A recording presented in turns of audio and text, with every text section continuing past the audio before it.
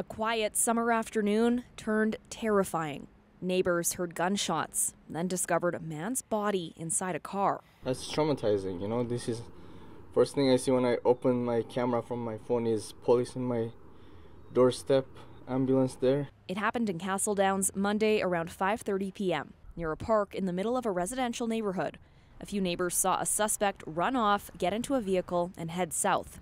No one is in custody at this time. From the side window, I see somebody running in the sidewalk. The homicide section is now investigating. Staff Sergeant Bill Clark says for now, they don't have a motive. Just another random shooting in this city that's, disturbing the neighborhood residents in this quiet residential area here. Neighbors tell Global News the park is a known spot for drug deals and is often littered with used needles.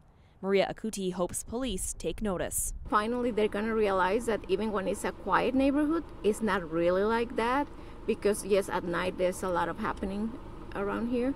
Edmonton police say if you've got dash cam or security footage, come forward. Meanwhile, neighbors remain on edge.